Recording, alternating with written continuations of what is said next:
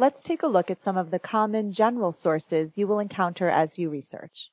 We'll start with encyclopedia-type sources, which are intended for a general audience. This type of information may be found in a library database or actual encyclopedia, in a textbook, on Wikipedia or something similar, or on a scientific, government, or educational website.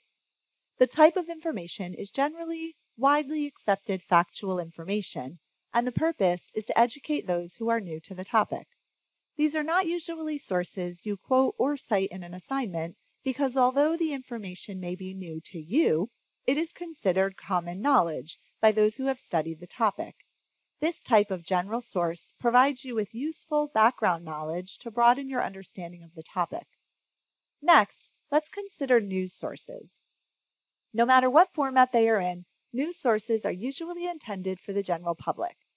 Typically, a news source is going to convey the most current information known at that time. So as a researcher, the date a news source was published will be very important to you. News sources may vary in the type of information provided. Most will probably be straightforward, factual information.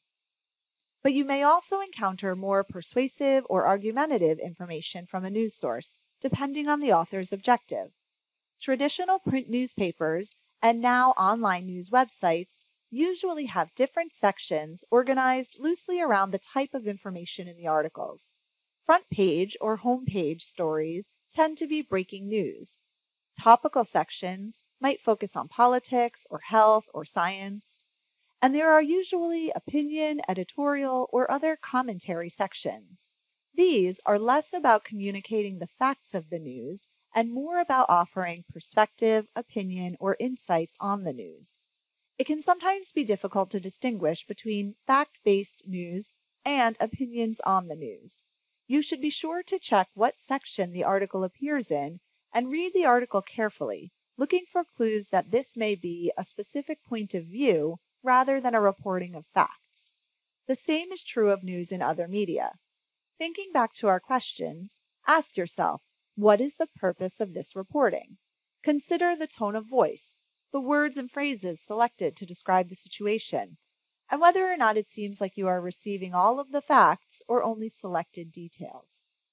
A type of source related to news but slightly different is what we're going to refer to as a magazine source. This term traditionally refers to published, glossy print magazines, but we'll also use this term for online sources that provide analysis of current events and commentary on social issues. Magazines are also considered general sources. They are primarily intended for the general public, although you may come across specialized ones whose intended audience is people with a professional interest and more experience with a subject. These are discussed further in the video about academic sources. The type of information in magazine articles varies from informative to entertaining to persuasive, but generally speaking, these articles go into more depth and detail than news articles. They tend to give more context around the issue, describing what has happened previously and maybe anticipating what is going to happen in the future. Most magazine articles are longer than news articles because of the additional context and commentary provided. The purpose of a magazine article will also vary. It may try to present both sides of a controversial issue, suggest reasons why one perspective is more valid than another, or flat out attempt to persuade the reader to think or feel a certain way about the issue. You should pay particular attention to the type of information offered and how that information is presented in order to make a determination on the source's purpose. These are three of the most common general sources you will encounter as you research.